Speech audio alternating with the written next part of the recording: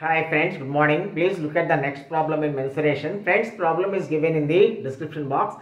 See friends, the radius of a sphere is decreased by 48%. Then what is the decreased percent in its surface area?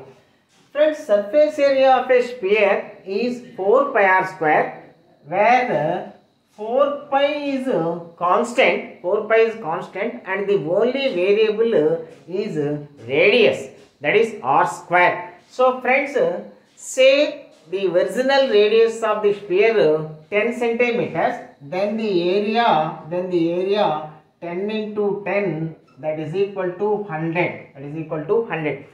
Friends, now it is decreased by 48%. Decreased by 48% means the remaining is 52%.